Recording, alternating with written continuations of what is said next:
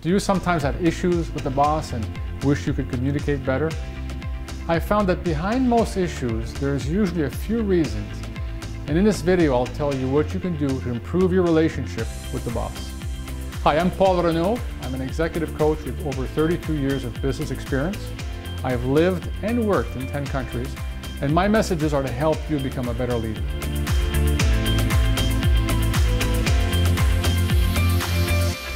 In my experience, the relationship with your boss can be heaven or hell. There's no middle ground. But managing your boss is doable by simply following 5 simple steps. Step number 1, listen and learn. Bosses starting a new job need at least 3 months to be effective. They, him or her, were hired because the organization had a problem, it required a shake-up, or it needed a new direction. Pick up on these motives by truly listening. Talking on top of the boss to demonstrate how smart and how diligent you've been won't help. Be zen. Listen. Give the boss room by picking up on what he's not saying. Practice your listening skills. Step number 2, become self-reliant. Bosses who don't provide adequate direction can be a good thing. Fly on your own. Learn from peers as to how they've managed the boss. Do the same. At your next one-on-one meeting with the boss, indicate you've solved X problem by doing Y. Wait and assess the reaction. You may get, well done, or next time let's discuss this, or 3, don't decide on these matters without briefing me. Now, if you've messed up, don't hesitate to acknowledge that this was your oversight and it won't happen again.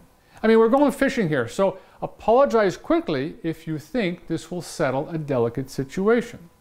If your boss doesn't recognize or appreciate your efforts, so be it. Deep down, you know if you've done the right thing or not.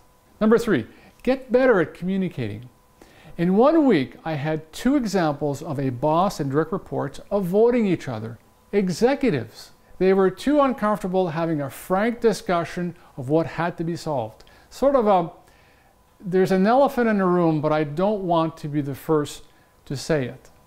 The paradox is you're waiting for the boss to bring it up.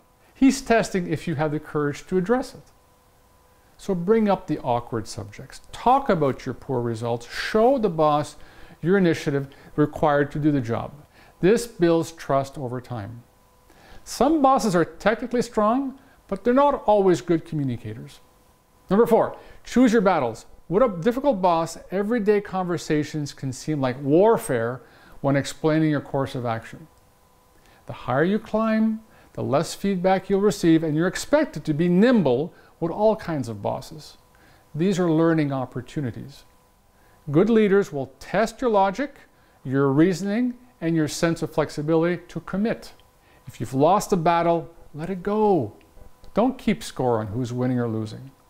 And number 5, ARC, act of random kindness. Develop rapport with the boss. Now, networking with a boss may seem impossible. So how do we do it? Try to find a common interest. Tennis, sailing, pottery, yoga, kids of the same age. Now, people usually post photos of hobbies or family in their work area or office. Next time, take a look and ask a few genuine questions. If the boss opens up on his interests, try to get to know him a bit better. Maybe he's having the same issues with kids the same age as yours. In this case, provide a quick solution, such as babysitter, school, pediatrician, without being intrusive. With an act of random kindness and the right timing, notice how you've developed rapport with your boss. Now give these 5 tips your best shot. When it comes to developing people skills, we all get better with practice. Now, if you've liked what you've heard, just head over to my website and get the How to Manage Your Boss article. You'll find it in the link below. Thank you.